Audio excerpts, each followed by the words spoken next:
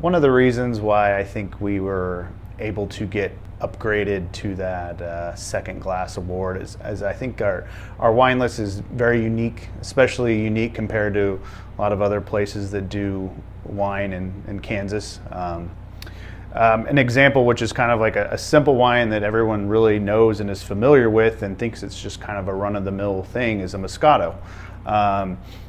Everyone sees Moscato almost on every wine list, and we like Moscato. We sell a lot of Moscato, but we don't want to do a name brand, almost chemically made Moscato. We wanted to do something that meant a little something, that came from a family, from a farmer. So we ended up bringing in a Moscato from Northwest Italy. It's imported by Kermit Lynch. It is made in a super small little amphitheater.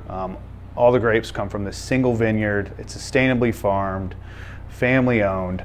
You know, you rarely don't see that out of a Moscato anywhere. We're the only restaurant in town that's currently pouring this by the glass. But it's sweet, but it's not over the top. It doesn't taste like Kool-Aid, and it doesn't taste like they dumped a bunch of fake sugar into it. But it's very floral, and it's not super honey and thick, and it's just smooth, and it's a perfect starter for your evening.